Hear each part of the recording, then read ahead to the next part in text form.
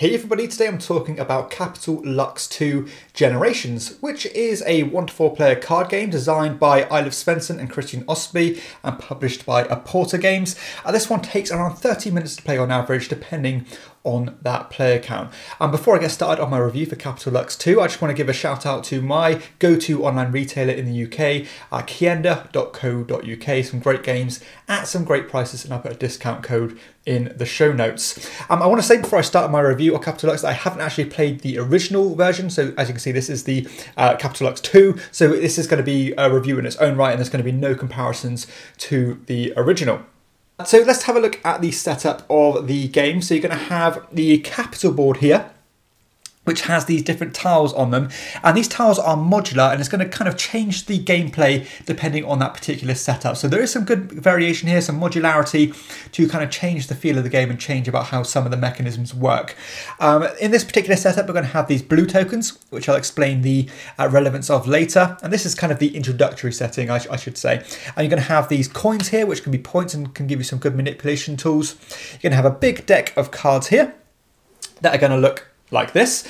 So you've got basically 4 different suits of cards corresponding to all the different colours here on the capital and on each individual player's board as well. And those cards are going to range from value 2 to value 6.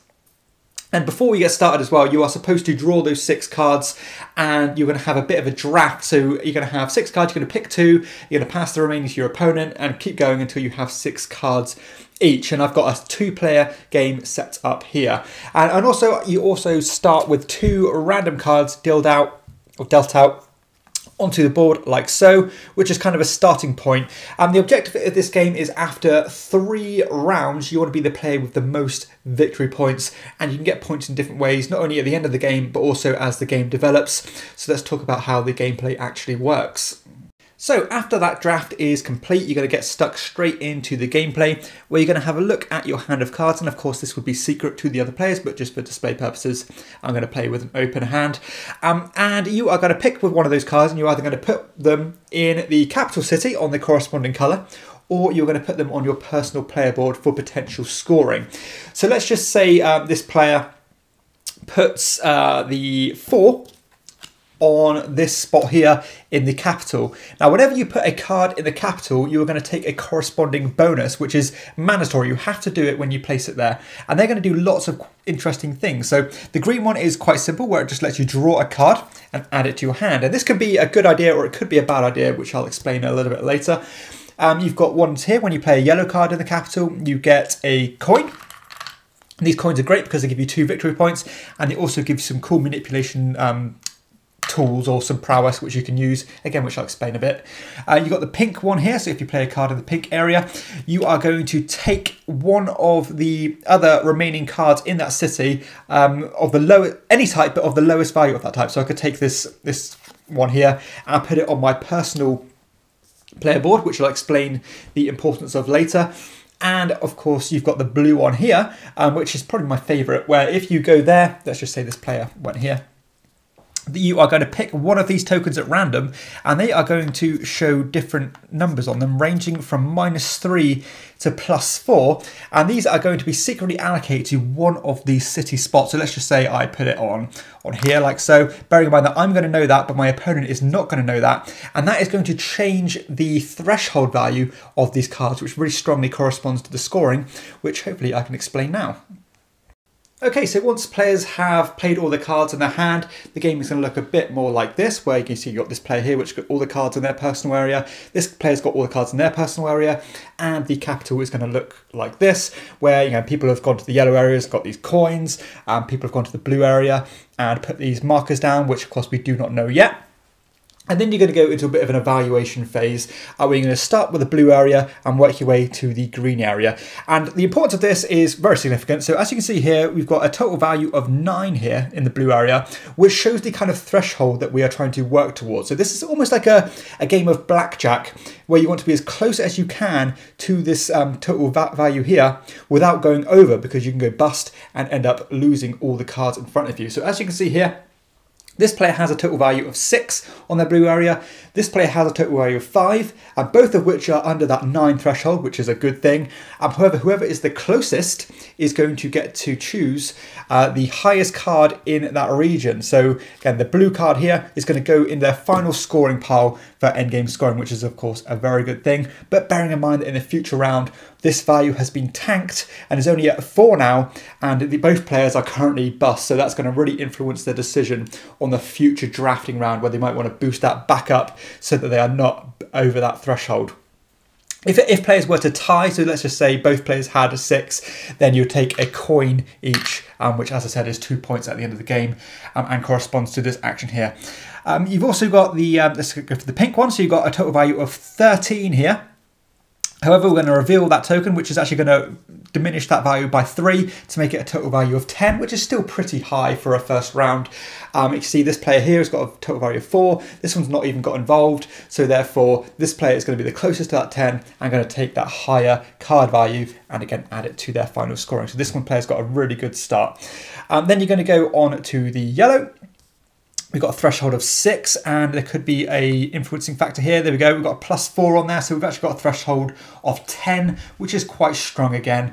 This player has a value of 2. This player's got a value of 5, so therefore this player is closest, and they would take that 6 for their endgame scoring.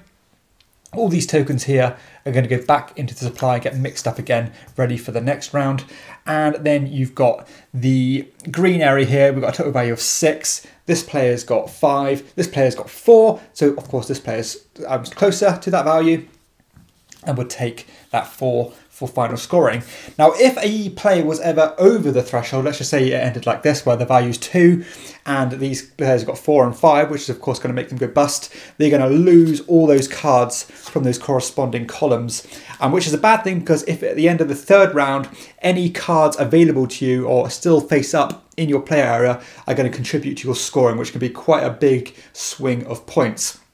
It's also really important to basically work out or keep in mind what your opponents are doing, because as soon as somebody's played all the cards in their hand, there's only going to be one more turn before all the existing cards in your hand have to be played in front of you, which can really mess things up in terms of going bust or not. So drawing cards is not always a good thing, because it can leave you a bit off guard and can catch you, you know, without being in the best position. Now, in this particular setup, the yellow tokens are also really good, because if, let's say, the limit was 2 here and I had 3 in front of me, I could actually choose to get rid of a coin to raise that value up to 3 to save me from going bust. So not only are these good for points at the end of the game, they're also really good to give you a little bit of a get-out clause if you find yourself backed into a corner. And now at the end of each round, you're going to draw 6 more cards for each player. You're going to have another draft. The cards in the capital are going to remain there, which is of course going to really change what people are going to do, because they might want to boost that value. They might want to start drafting cards if you know the value is high here, so that they can play it in front of themselves to try to get closer to that target. So yeah, at the end of 3 rounds, you're going to add up all the cards you've collected throughout the game by having the closest to the thresholds. You're going to add up 2 points for each of your money. And you're also going to add up all the cards remaining face up in front of you at the end of that third round. Now, as I said, this is just one setup of the game. There are 4 predetermined setups you can do, all corresponding to different modules, and they do lots of different things when you go to the city, such as taking more cards, or even introducing new decks, completely new, fresh mechanisms. But I think this setup alone does a good job of explaining how the game works and the general vibe and feel of the game. Okay, so let's share some thoughts on Capital Lux. So let's start off with some of the basic mechanisms. So we've got drafting, and I think the drafting works really well in this game. And I like the fact that you draft 2 cards at once to keep it ticking along, because it's not a massively pivotal part of the game. It's not really where the fun lies. However, it is important because, of course, you want to be tailoring your strategy towards the certain setup of the game. And not only helping yourself, you want to be making sure that sometimes you're hurting your opponent. Because if you know that they have loads of cards in front of them and the value in the market is not very high, you might want to be keeping those cards so that you can play around with them and leave your opponent without any kind of manipulation of the game, and can leave them or almost force them to go bust, which is quite an interesting decision to make. The actual general mechanism in terms of playing a card in front of you or playing a card in the capital is so elegant. I mean, it's as simple as it gets. However, the weighting behind those decisions is massive for a number of reasons. So first off, of course, you're always trying to be as close as you can to these targets. However, sometimes there's a bit of a muddy area in those targets because of these blue tokens here. You might know that information, your opponent might not, and you can use that to your advantage as a bluffing tool.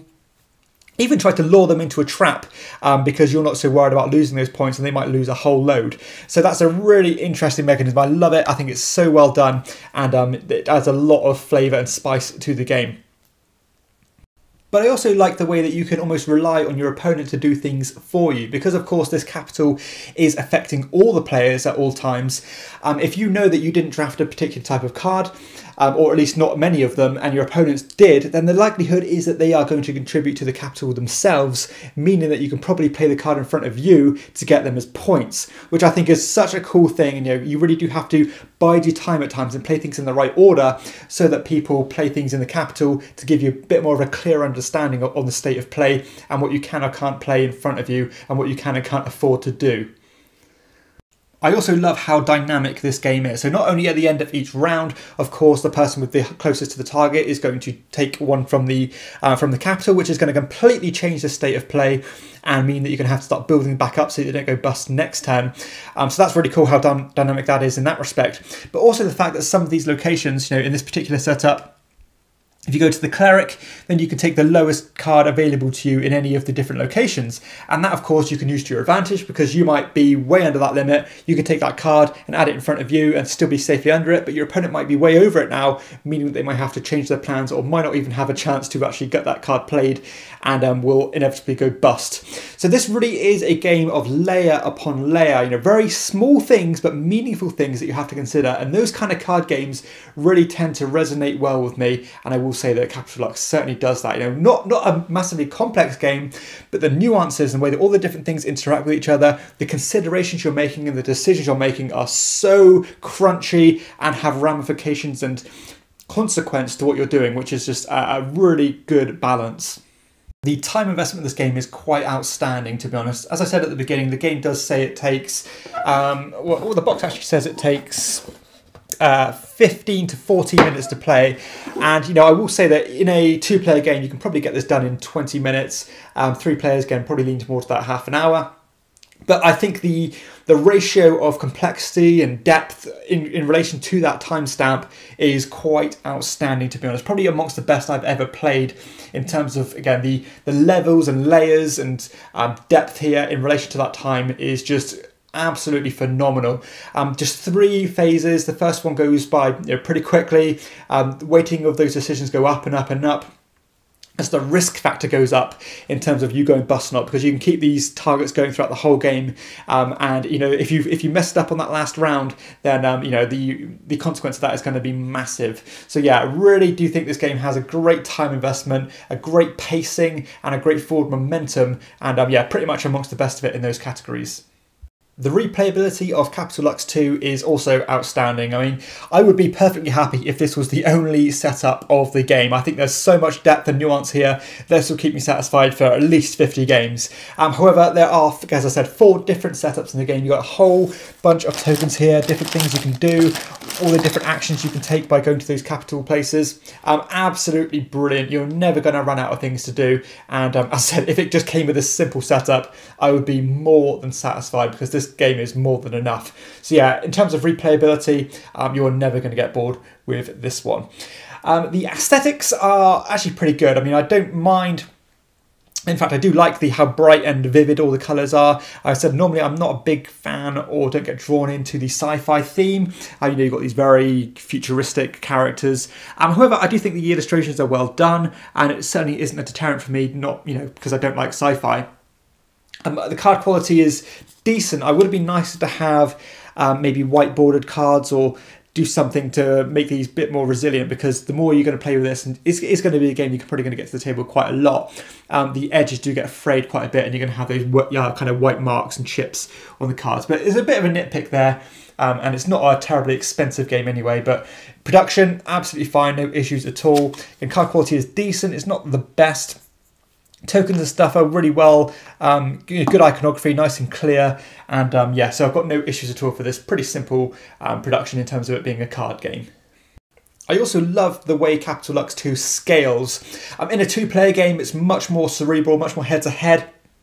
And you have a lot more kind of control over not only your kind of state of play, but also your opponents, because again, you can very deliberately do things which you know will affect your one-on-one opponent. In a three-player game, it becomes a bit more alive, and the market is changing a lot more. And I wouldn't say it added more chaos to the game, but it adds a bit more unpredictability.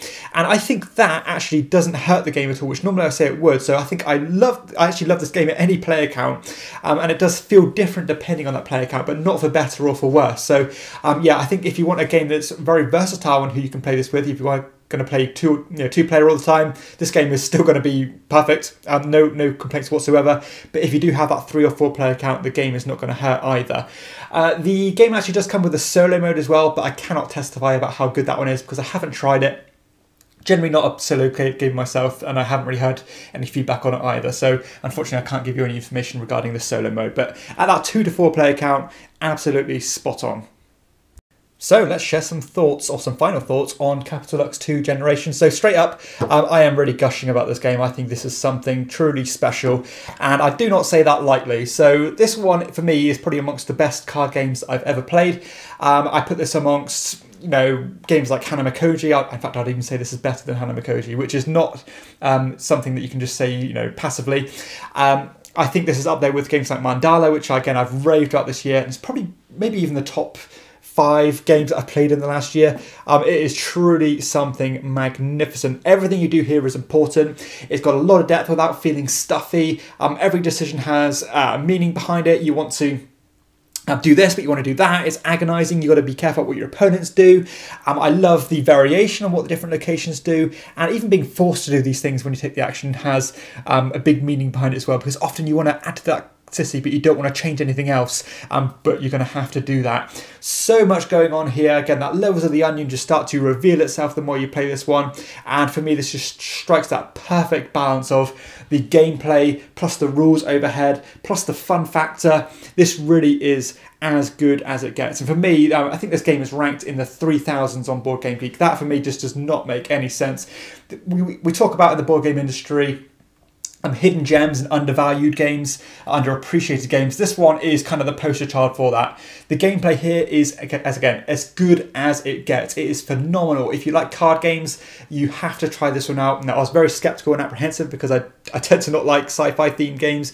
It didn't really appeal to me visually, but the gameplay is rich, it's fun, it scales great. And again, just those decisions are just there from start to finish. You're going to be hooked and engaged from the get-go. So if you can't tell, I cannot recommend this game enough. This one gets my Elite Shield, a very rare commendation for Capital Lux 2 Generations. Again, if you like your card games, this is a must-buy. Thank you so much for checking out this video.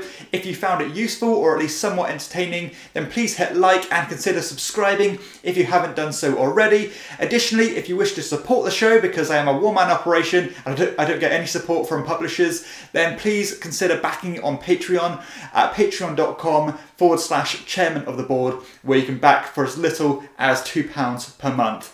Thank you so much, and I'll see you next time.